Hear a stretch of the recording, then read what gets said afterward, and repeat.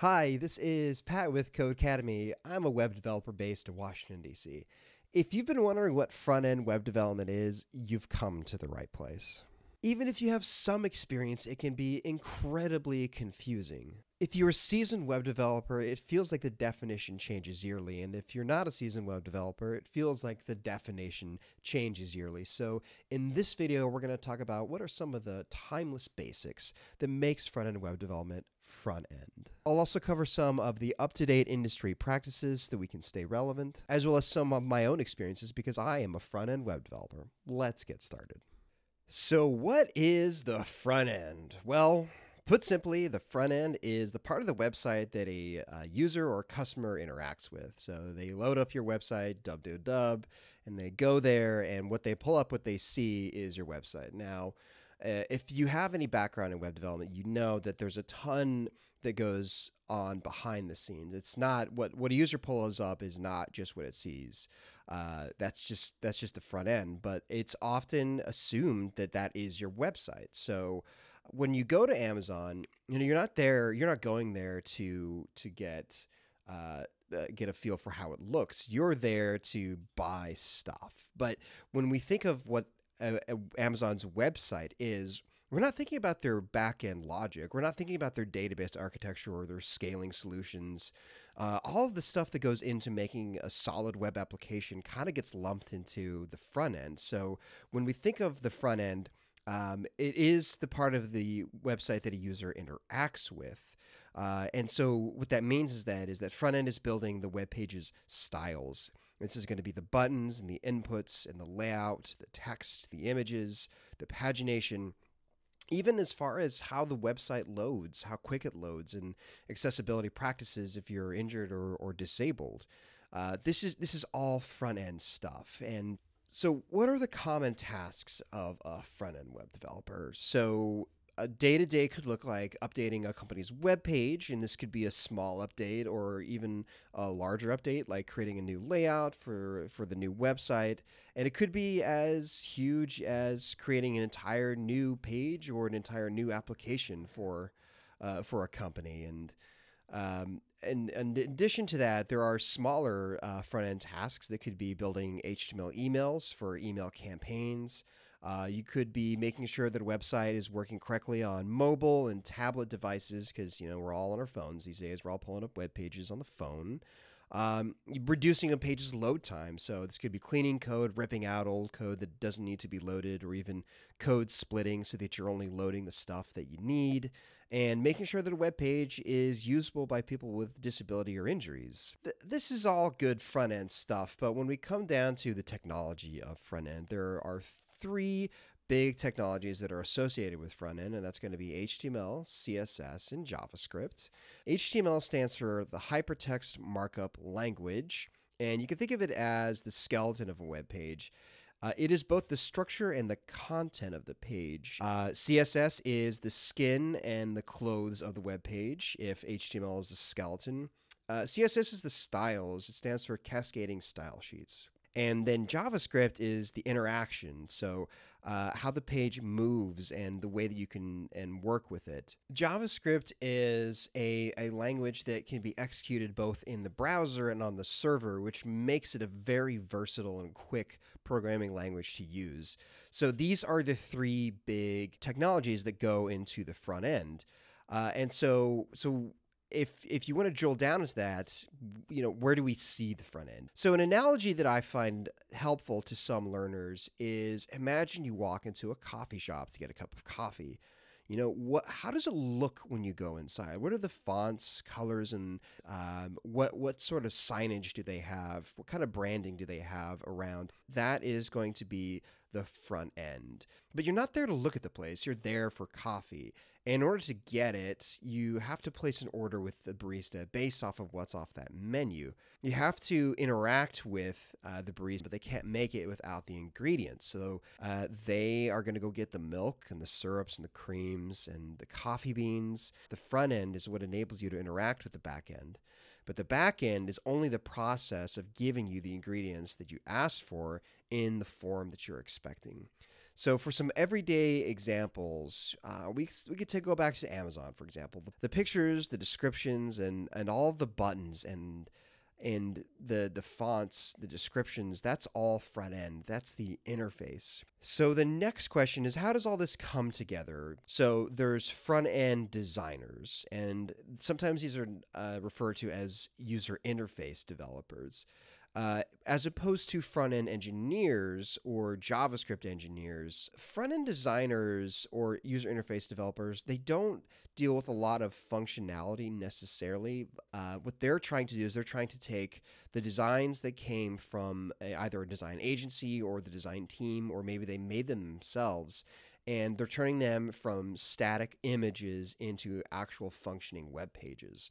And this is a skill in and of itself, because getting stuff pixel perfect and doing it at mobile sizes and tablet sizes is a real challenge. As opposed to JavaScript engineers or front-end engineers, these are the types of front-end developers that aren't as pixel perfect. They might not consider themselves design inclined. What they're trying to do, they're trying to wrangle this massive application and do it in a scalable and efficient way so that it can be styled and look correct. So sometimes front-end engineers also do design work as well, so it kind of depends on where you work, but there's typically two kinds of specializations.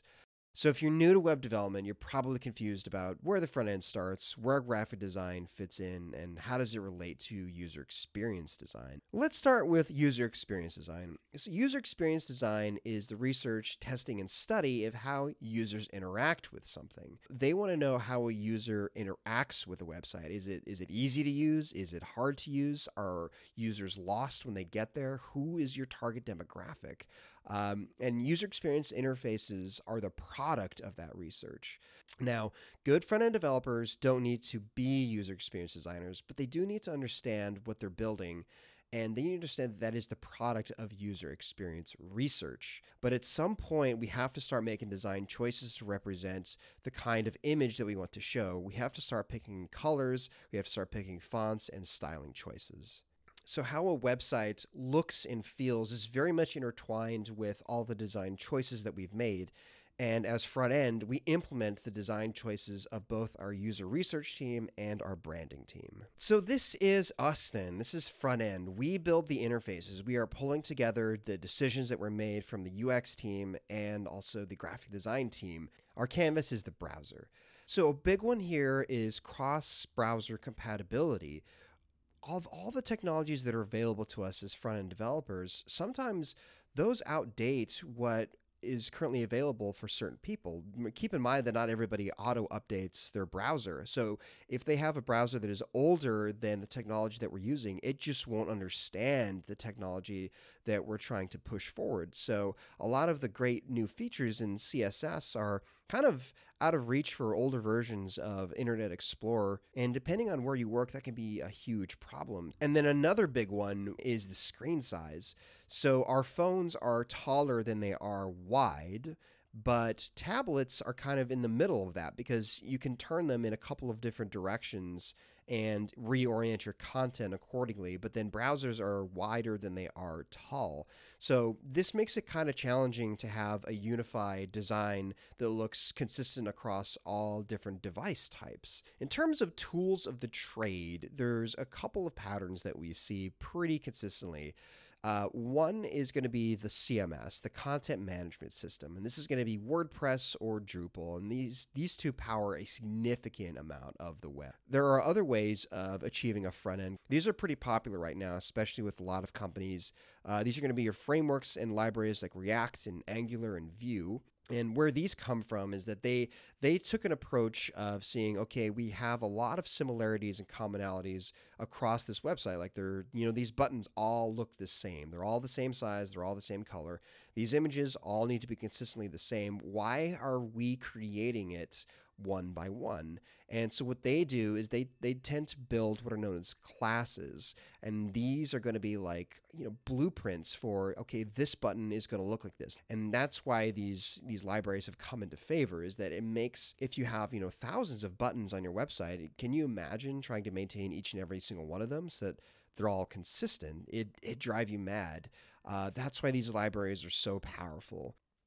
So the last thing I want to talk about here is why front end is so important. I think that this is something that doesn't get as much coverage because we're so concerned with building front ends that we figure out that the why is important. It is the digital representation of a company, of an individual, or an organization. So when there's incongruence there, when there's small problems there, or even spelling mistakes, like this can have drastic implications for that brand, because the front end allows a user to use that service or that website or contact that individual. So it's building the bridge between a customer and a product or service. The harder it is to use that website, it tarnishes the brand, and in some cases it can actually repel customers. Any company hearing that would probably bristle, because the whole point of having a website is so that it's available for you to use. Something also fundamental about the front end is that it is also the manifestation of somebody's idea, maybe even their dream. This, at some point, somebody had an idea, and it can actually get a little bit emotional because this is the realization and the visualization of what they've been trying to accomplish. We don't get to see the back end and in all of its majesty, and we don't get to see the database. We do get to visualize what the front end looks like. And so oftentimes it's a disproportionate amount of credit for how a website looks and works, but it also gets a little bit more of the blame for how a website looks and works. So the front end kind of bears a little bit of a disproportionate load for our emotions about how we feel about a company or a service. It is an emotional reality of how the web works. This is Pat with Codecademy. I really hoped you enjoyed watching this video, but did I answer all of your questions? Do you have any others? Leave a comment below or subscribe to this channel. I love responding to learners' questions. Check out the video description below for a ton of useful links related to front-end web development. And if you're ready to start your career in programming, come on over to Codecademy and we'll help you get started.